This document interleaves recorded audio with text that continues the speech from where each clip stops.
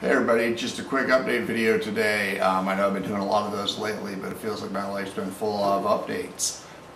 It's the beginning of April, so it's the end of the first quarter of 2017, and I wanted to kind of check in on where I'm at on the goals that I put out in one of these videos. Card up in the corner. God, one of these days I'm gonna figure out where that card shows up. I think it's this corner. But anyway, I'll throw a card up there to that video. Because I had some pretty realistic goals, and I just kind of want to check in. I actually had to watch the video today to see where I was at on those goals, because I wasn't real sure myself where I was at.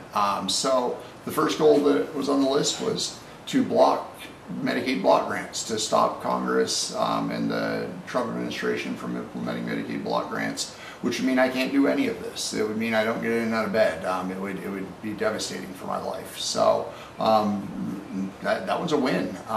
Block grants are all but off the table. They're talking about something called per capita caps now. We're still fighting that battle. And it actually made me feel a little bit better to look at that video and realize that I recognized at the beginning of this year that I was going to devote a lot of time to that. Because a lot of my time in 2017 has been involved in advocacy. I actually am kind of taking a little step back right now, taking a breather, trying to spend some time out here in the shop building stuff. That was the goal. That's what I want to do. So on the shop side, not profitable yet, which I didn't expect to be. I really didn't figure by this point in the year I'd be turning a profit. Still just putting everything right back into the business as it comes in. Recently sold the injection molding machine. It's still actually sitting in the corner. We got to get it on a pallet and get it shipped to Canada here in the next week. Going to use that money to upgrade the 3D printer. The chargers have evolved a little bit, and we're doing really good on those. And the 3D printer took a crap on me. It started printing really, really terribly, and I tweaked every setting I could. It was just getting worse. I realized the extruder was going bad, so I bought a new extruder, and long story short, I'm basically rebuilding the entire 3D printer. The good news there, the bad news is it's going to be offline for a few weeks. The good news is it's going to be better than ever. So the print should be better quality than they've ever been, which will make the chargers that much nicer.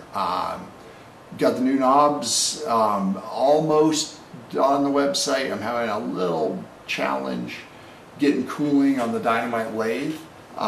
It's been a little bit of a struggle. I either have way too much oil and coolant going or not enough, and so I'm working on a setup now that I'm hoping fixes that, but I'll shoot a video once that lays up and running. That's the beast right here, the Dynamite 3000.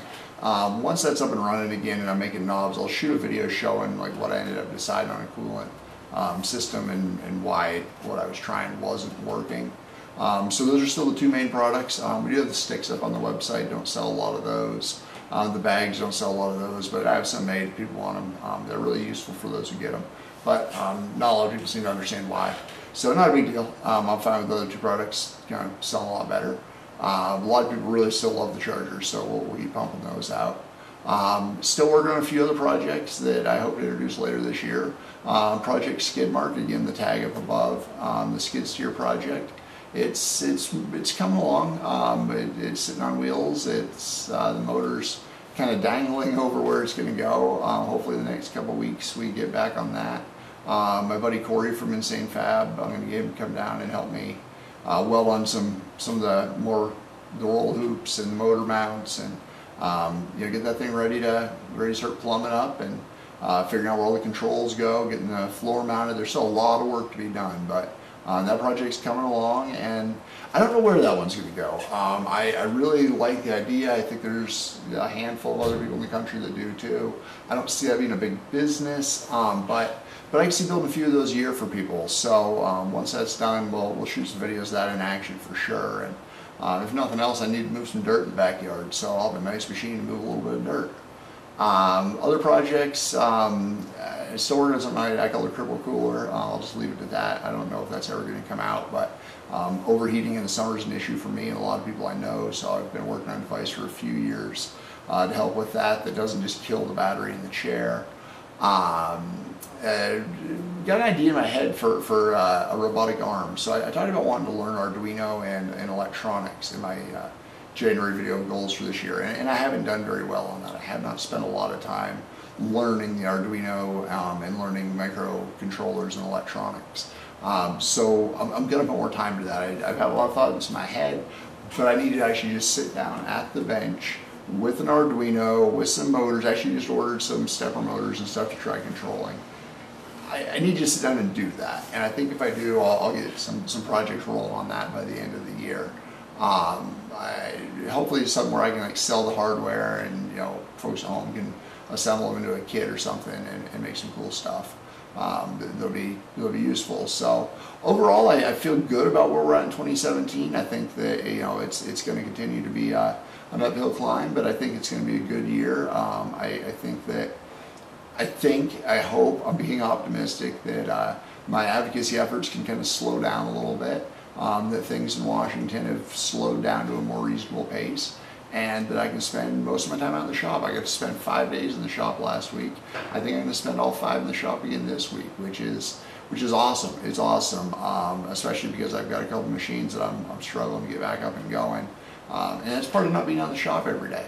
When you're not out here every day, things sit, you forget that you didn't shut something down right, you forget that you didn't change the coolant, that you didn't add this, you didn't fix this, that you had this struggle last time.